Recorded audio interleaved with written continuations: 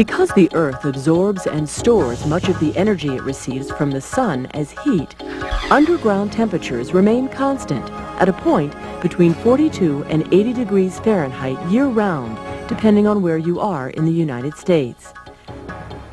A geo-exchange system can use this energy source to economically heat and cool almost any kind of building, heat water, provide refrigeration, and perform many other kinds of applications.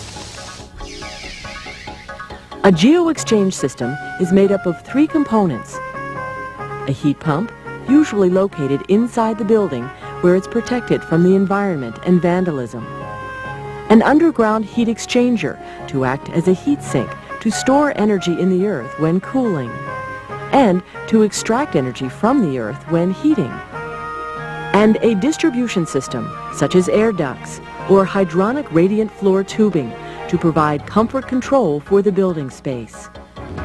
The two types of heat exchangers commonly used are open loop and closed loop. A closed loop system uses a system of continuous underground pipe loops in which both ends of the pipe system are connected to the heat pump, thereby forming a sealed closed loop. Water, or a mixture of water and environmentally friendly antifreeze, circulates through the loop to transfer heat between the heat pump and the earth. In some installations, the pipes of a closed-loop system can be placed in a horizontal trench dug below the frost line. The number of pipes in each trench and the number of trenches needed will vary depending on the size of the geo-exchange system being installed and the type of soil found in the area.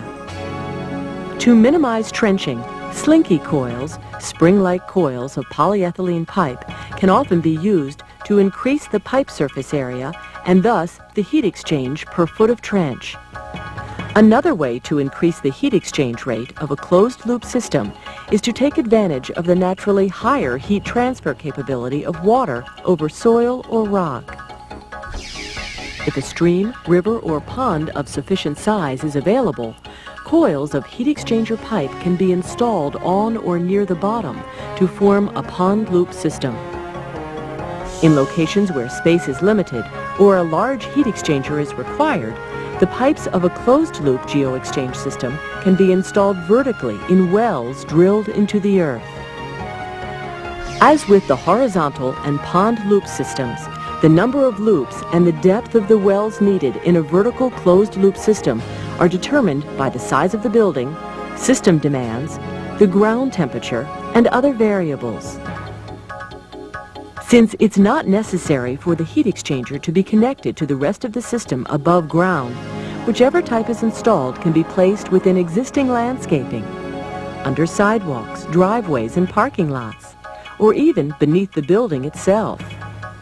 In an open-loop system, on the other hand, groundwater from an aquifer is pumped through one well and passes through the heat pump where heat is added to or extracted from it. The water is then discharged back to an aquifer or harnessed for other water management uses. Because the system's water supply and discharge are not connected underground, the loop is open.